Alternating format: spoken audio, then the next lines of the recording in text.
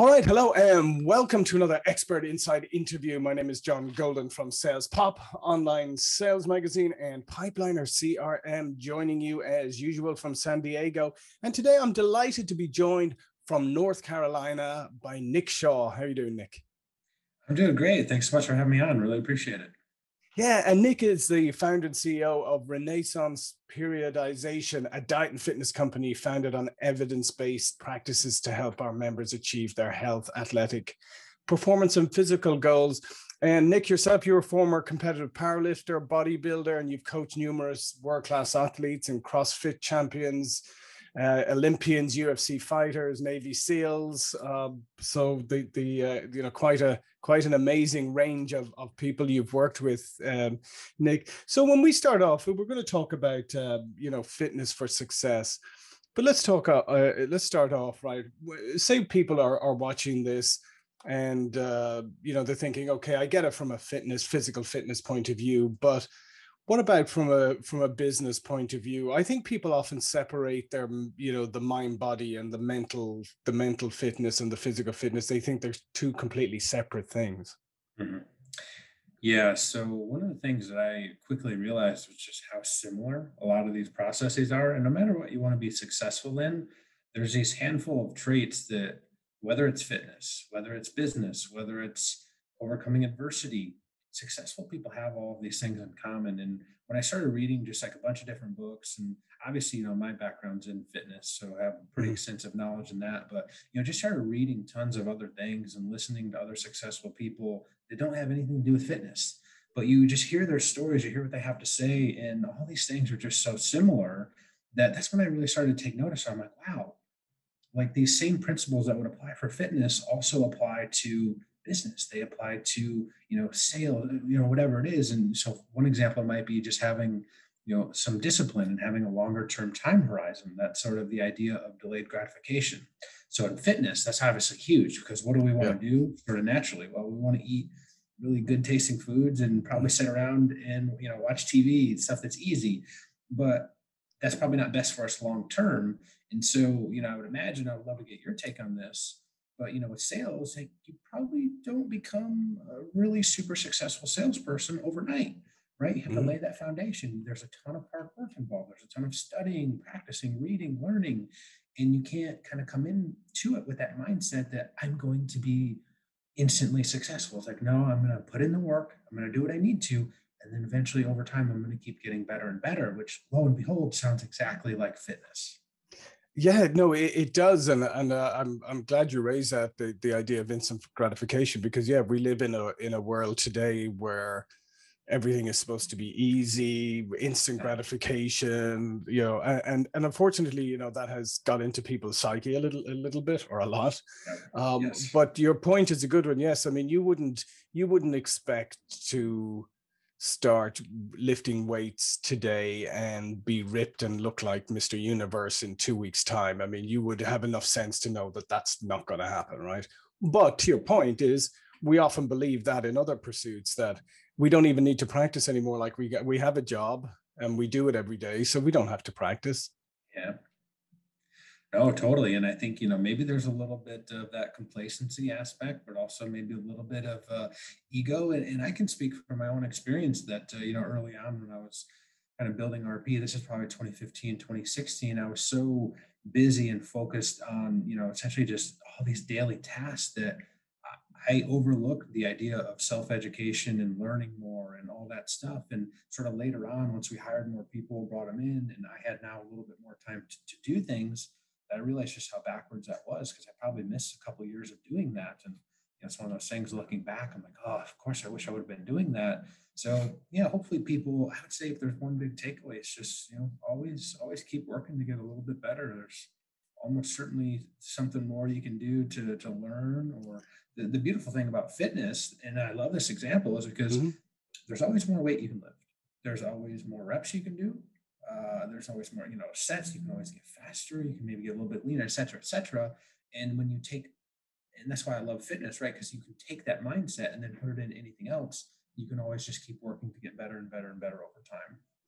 Yeah, and I think that's a great point for people to take on board, because although it's like anything else, right? I mean, you can do things for a long time and you can be good at, but I think the complacency part is important, because I mean, I'll take from my own martial arts, we sometimes go in and you've been doing it for 16, 20 years or whatever it is, and sometimes we go into class and the master just has us working on the most basic techniques, ones that you've done thousands and thousands of times over, but always finding some way of improving it. Or you've become lazy, or you have like modified it somehow yourself to make it easier for it. There's always something. And I think the complacency is a big factor in work, because obviously, like if you applied that to fitness, you'd get to a certain point and then you just go backwards. Yeah, there's a really good story. I forget maybe what book it's from or who said it exactly, but it was about Kobe Bryant. And they walked into a practice and he was just working on the most basic of moves. And they were like, well, "You're Kobe Bryant. Like, why would you be doing that?" And he's like, "I'm Kobe Bryant because I work so much on these basics, because people tend to overlook those basics." And again, if we apply that back, my background in fitness, sometimes people expect there to be, this like magical supplement or this like quick fix that is going to somehow give them this, those instant results or anything, where it's like, no, that it doesn't work like that. You go back, take a step back, master those basics, which really is just consistency and adherence, but it's again in that longer term perspective. And that's where really all the results are made. And I think that's pretty similar to, most other things in life. Yeah, no, I absolutely agree. I mean, I think that basically, I mean, take sales, for instance. I mean, if you're in a slump in sales, one of the first things you probably should do is go back and make sure that you are executing on all of the fundamentals. Are you doing all the things that you used to do that made you maybe successful in the first place? It's like, as we said with fitness, I mean, if you're hitting a plateau or you're going backwards, you go back, is my form, am I still paying attention to my form? Am I, doing it correctly? Am I dedicating myself enough to it? So I think there's a huge comparison there between the two, because as I said, I think when things aren't going well at work or whatever, the first thing you should do is look, are you executing on the fundamentals? Absolutely. Yeah, couldn't agree more. Sometimes you just got to go back to the basics. And I think oftentimes because it just seems so simple and so basic that people think that there has to be more to it. But the tricky part is to really be successful. It's the people that just stick with those little things that don't really seem like you're adding much to it. But the secret really is they just keep doing them and doing them, not for, a couple days or a couple weeks, but for months and years and decades. And when you take, again, I love this, the longer term time horizon, when you approach it like that, it all makes so much more sense, because a lot of people just aren't willing to, put in that much work or effort, and or they just get bored with it. And so they kind of want to go to something else that's, more exciting. Yeah, no, and I think that's a huge point there as well. Is that there's always shiny new toys. There's always promises, of things that are too good to be true, because they are not true, um, and it's very tempting to gravitate towards them, because becoming excellent at something is an incremental process and requires a lot of hard work, and it's kind of almost counterculture to what we're being bombarded with these days, of everything being instantaneous. So the one takeaway is, if you're in the minority right now and you go, no, I'm going to go the hard route, put in the hard yards and do it incrementally, you'll get there faster than the people taking the shortcuts, who either won't get there or won't sustain. Yeah. That's the thing, and I actually end my book with essentially that thing in the conclusion, where it's like you essentially have two choices. You can try to look for all these shortcuts, and you kind of end up nowhere, right? And you keep looking for Mm-hmm. that. But if you, instead of wasting all that time, you just focused on the basics and you just kept working on those marginal improvements over time, that is the secret. And it is a really fundamentally hard concept for people to understand, because like you said, social media, we're bombarded with this stuff every single day of, hey, so and so is doing XYZ, why am I not there? And again, like, that's just the wrong approach to take, because you just have to focus on yourself and that gradual improvement over time, and that's it. Yeah, and I just think, unfortunately, but that's a message that we need to keep getting out there, because I think, as I said, I mean, we're swimming against a pervasive culture. But it is, but so tell me a little bit about when you've worked with some of the people that you've worked with, like UFC fighters and Navy SEALs and Olympians, right? So I mean, they are at a completely different level of, training and endurance and all of that. But they obviously as well hit their points of when they're struggling and they can't move forward, or they have to motivate themselves to continue to do so. What is that process like for people like that, and what can we learn from them? Yeah, so one of the things that really stands out to me about these just super high level performers is we like to think that, wherever we are, that it requires X amount of work to, become a little bit better than Mhm. average.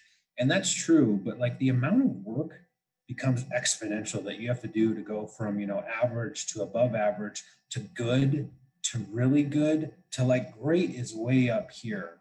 And that was the coolest thing for me is, I've got to see some of these people train in person before. Yeah, for example, Rich Froning, who's kind of like the Michael Jordan in the sport of CrossFit, his entire life is dedicated to that. And I think a lot of people overlook that because they're like, oh, yeah, I want to be really great. I want to be the best. I'm going to go train for, an hour or two each day. And then you take a step back and you're like, no, this guy's training like 5 hours a day. Like, are you willing to go that far? Because that is what it takes to be the absolute very best in what you're doing. And a lot of times, like when you explain that to people, they're like, oh, okay, why I thought that I wanted to be really good, but it turns out I actually didn't want to be quite that good because I'm not willing to pay that price because people don't understand the idea of trade-offs in there. Yeah, no, I think that's a great point as well. Is the trade off is that the people who reach elite status, they've made the conscious decision to dedicate their lives to it, and I think that's often part of the problem, is that people don't they want something, but they're not willing to make the compromises, and everything comes with compromises, because if you're going to become elite at something, you're going to have to, as we said, dedicate an enormous amount of time to it. So how important is that to you? Absolutely, it's all about trade-offs and the choices that you want to make. I'm sure we could probably have a little bit of a discussion about the idea of deliberate practice, and to truly become an expert, you just need so many hours of literally, but it's not just any hours to it. It's actually that deliberate practice over time that builds up to it. And again, like there's just a lot to that because people think that, oh, I'm just going to go in and again, I think it goes back to a little bit what you said about complacency. Well, you can't just kind of keep doing the same things. Like you have to kind of have a set plan in place and then you have to go out and execute it. And again, it's a lot of different factors that make people successful, but so often I think people overlook just that baseline of that work ethic and just really what's involved to it. And then again, you show that to people and they go, you know what, I'm okay not being, Yeah. the best. And the thing about taking away from stuff like that, though, is, I mean, you don't, it doesn't always have to be at that Yeah. level, in order for you to, you can dedicate yourself to your job or whatever. It doesn't have to be the equivalent of training, 8 hours a day for a UFC fight or something. But even those people, who have dedicated themselves, like, they're extraordinary individuals, but they make a choice, right? Because I'm sure there's plenty of, I mean, can you imagine if you're in camp for an upcoming bout, and you have to do these 8 hours every day, and you're doing all these different martial arts, you're doing physical fitness, all of that. It's got to be days you wake up and you just go, oh, I can't face this today, but they know they have to. And I think that's the difference, is that mindset piece about how they force themselves to just do it when they don't feel like doing it. Yeah, well, so the one of the things that stands out to me is because I heard this from this. No one knew that they were. Again, I was interviewing them for a podcast that we do and talking with some of our athletes, and all of these top people just kept saying the same thing, and they had no idea that we were talking to different Mhm. ones. But I kept coming back to this idea, and I would ask them specifically. I'm like, what do you do on the days when you don't feel like it? Because everyone has those days. And pretty much verbatim, people said, I just show up and I just get started.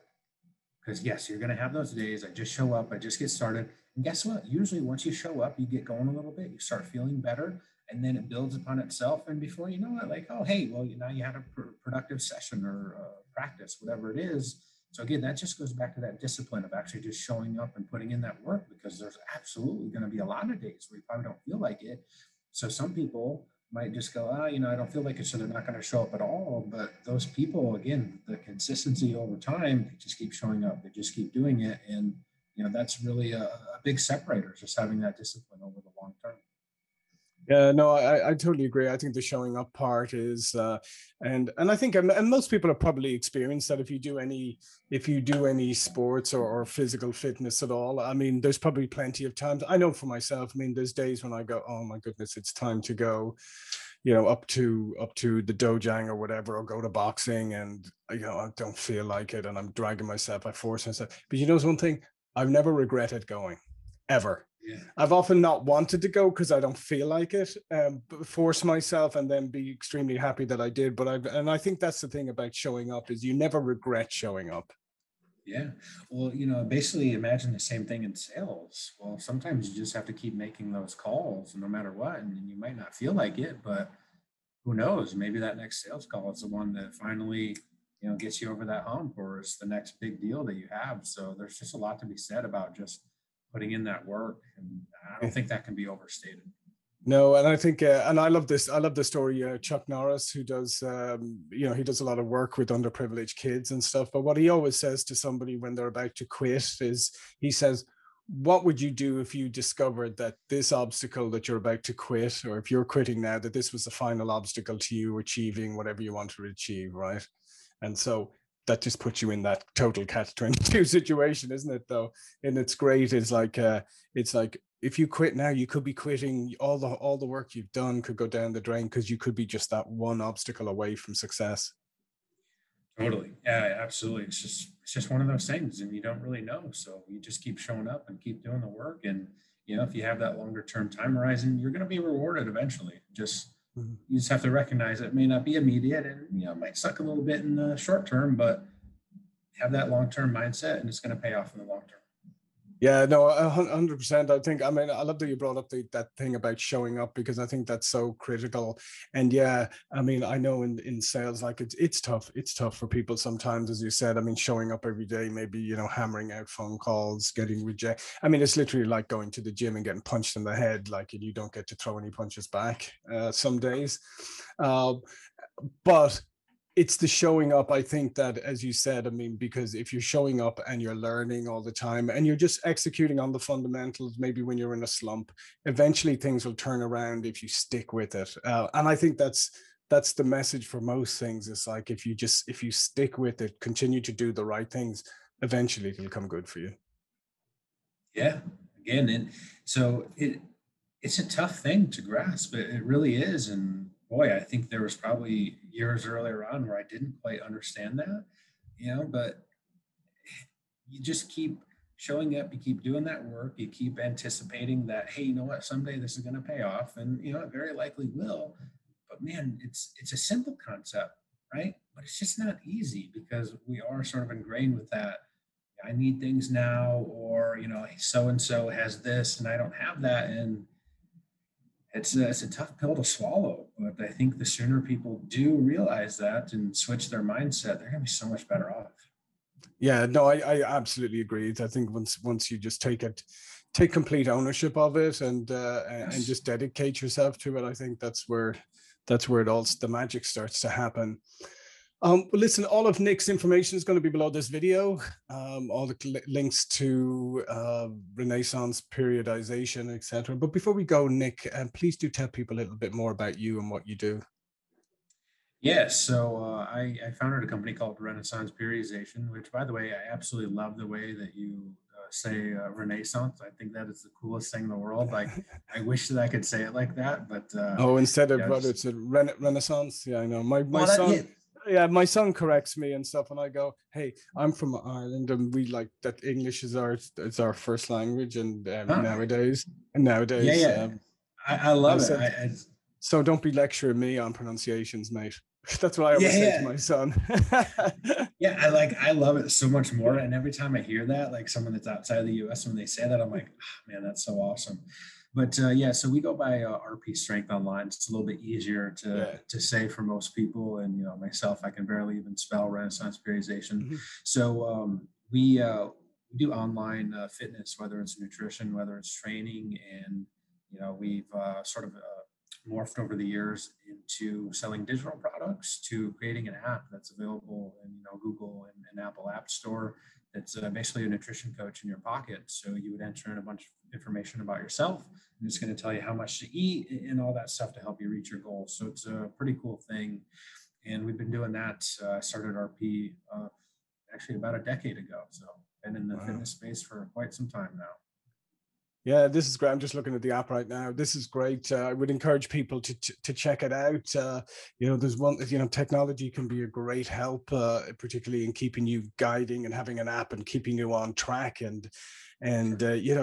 think the whole part is not being on your own, right? Knowing that there's someone, that there's an app to help you, and there's people to help you.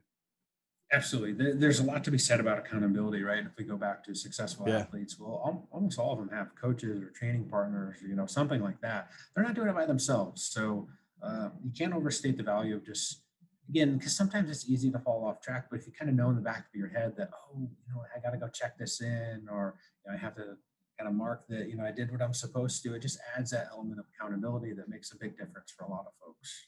yeah, absolutely, absolutely. All right. Well, listen, Nick, this has been fascinating. As I said, the links will be below, and I encourage you to go check out the site. There's a lot of really interesting stuff, and check out the app and check out the services that RP offer. I would highly encourage it. Hey, you know what they say?